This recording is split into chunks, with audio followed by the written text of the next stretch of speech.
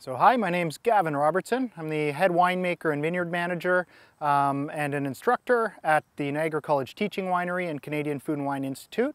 And we're standing today in the Zeraldo block of Chardonnay at the NC Teaching Vineyard.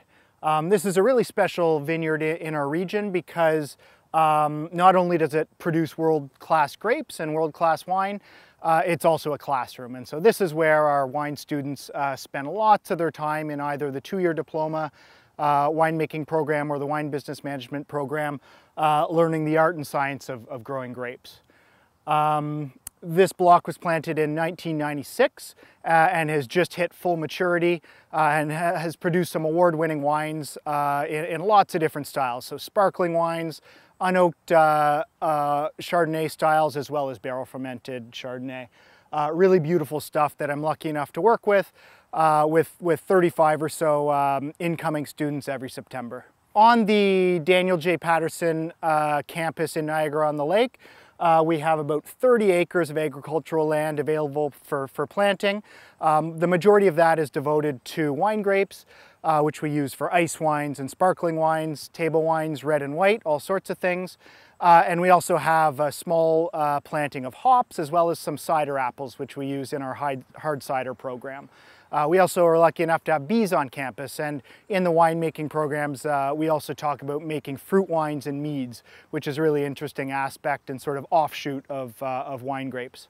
So in addition to our campus vineyard, we also have control of a 30-acre plot of really nice Pinot Noir, Cabernet Sauvignon, Pinot Grigio, Merlot, and Cab Franc vines just down the road in the village of St. David's, which is a really great opportunity to showcase different terroir, different soils, different climate conditions when it comes to growing grapes for the students. And so we use that property in addition to the campus vineyard. Let's move over to part of the vineyard that we're planting new this year, which is really an exciting opportunity to diversify what we have in the ground on campus. So these young vines behind me represent a really exciting opportunity for the next generation of winemakers in Ontario. These are brand new plantings of Cabernet Sauvignon, Cabernet Franc, and Merlot, the Bordeaux grapes. And further along the block, we also have new plantings of Sauvignon Blanc, Viognier, Pinot Noir, Riesling.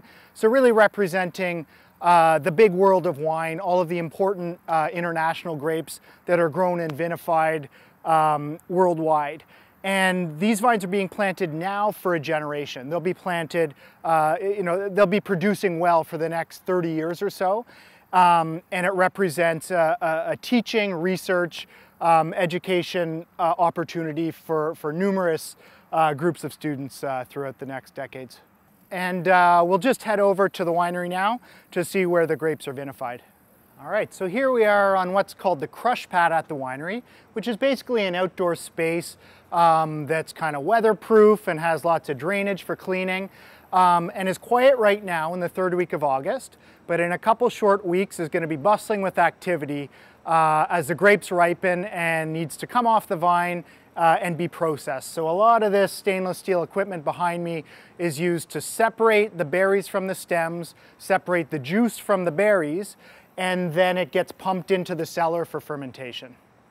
Okay, so now we're in the tank room at the NC Teaching Winery, and this is where the grape juice is transformed into wine. We have all kinds of different styles of fermenters for red wines and white wines, rosés, and this is where we spend a lot of the year with our students making different batches of various sizes. So anything from a 10,000 liter commercial scale down to a 15 liter research batch or experimental batch alongside the students.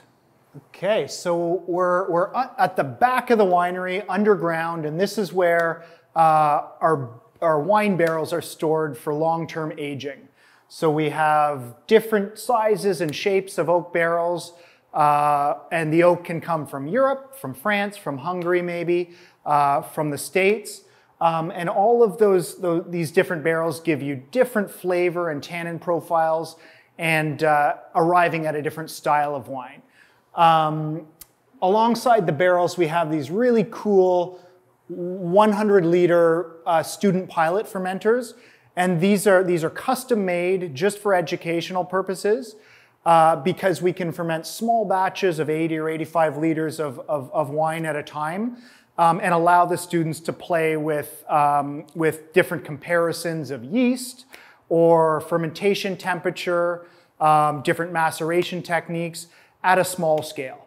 But the tanks themselves approximate any technology you're going to find in the larger industry. So they have heating and cooling. They're good quality stainless steel. They have racking arms, sample valves, all the things you'd expect to see on a really good quality wine tank out there in the industry when our students graduate.